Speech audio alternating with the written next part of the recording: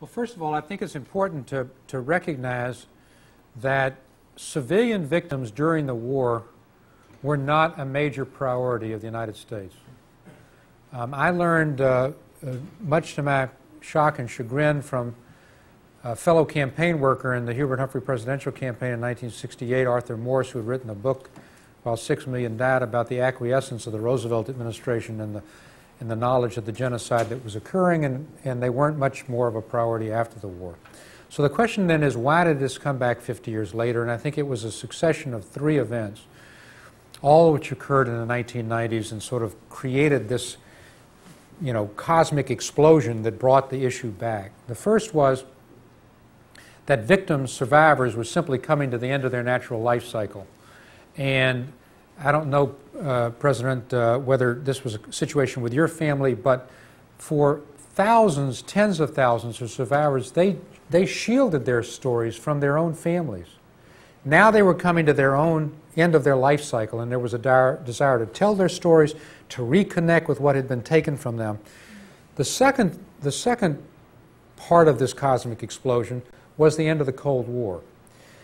After World War II, any impulse to try to help the hundreds of thousands of survivors of stateless refugees who drifted into displaced persons camps and so forth was quashed and extinguished by the Cold War itself. And all of the energies of the United States, which might have been used to try to help survivors, instead was projected forward to create the Western Alliance, NATO, to combat the new Cold War Soviet threat.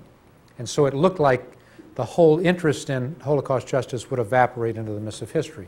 So when the Cold War ended, it opened up archives that had previously been under the control of the communist governments. It allowed people who were behind the Iron Curtain and couldn't travel to try to reconnect.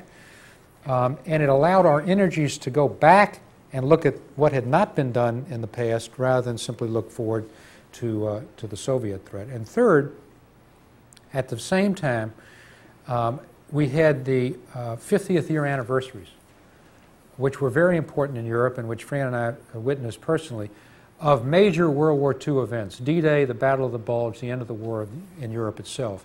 And these caused journalists and historians to do 50-year retrospectives, to look back on what I call in the subtitle of my book, The Unfinished Business of World War II.